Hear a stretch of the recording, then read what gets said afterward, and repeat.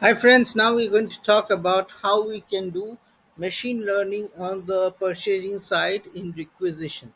So first thing we are going to go is we are going to SAP and we go to transaction code SPRO.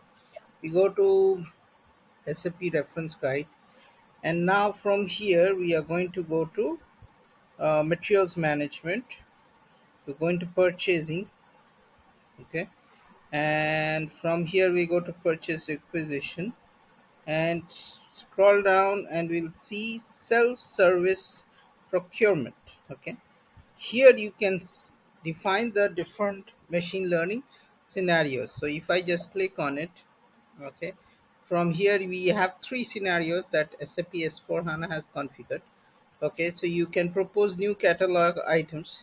So based on the threshold heats and the number of times a free text item, so you can do propose the Fiori app will try to propose new catalog item. The second one is propose material group. Based on this, it will start proposing material group. So if you see, if you activate this scenario, proposes material groups for free text description based on the purchasing document. This is very useful.